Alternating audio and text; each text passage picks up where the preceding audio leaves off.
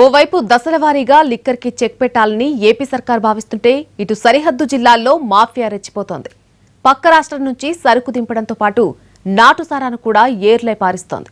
విజయనగరం జిల్లాలో సాగుతున్న దందాపై ఓ రిపోర్ట్.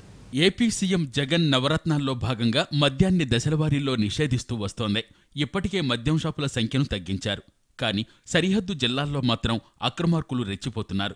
విజయనగరం జిల్లాలో గతంలో 210 మద్యం ప్రైవేట్ షాపులుండగా ఇప్పుడు కేవలం 168 షాపులకు మాత్రమే అనుమతులిచ్చారు. దీంతో జిల్లాలో చాలా గ్రామీణ ప్రాంతాల్లో మద్యం షాపులు అందుబాటులో లేకుండా పోయాయి. దీన్నే ఆసరాగా చేసుకుని మద్యం మాఫియా విజృంభిస్తోంది.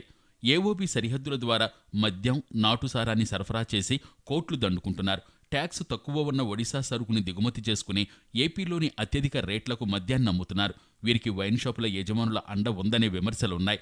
మరోవైపు ఒడిశాలో తయారైన నాటుసారా అక్రమంగా మన రాష్ట్రంలోకి సరఫరా అవుతోంది.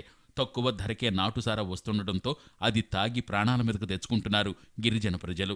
అక్రమంగా మద్యం, నాటుసారా ఏరులై పారుతున్న ఎక్సైజ్ అధికారులు, పోలీసులు నిమ్మకు నీరెత్తినట్లు వ్యవహరిస్తున్నారు. ఇప్పటికైనా అధికార యంత్రాంగం నిద్రలేచి అక్రమ మద్యం సరఫరాపై ఉక్కుపాదం మోపాలని స్థానికులు కోరుతున్నారు.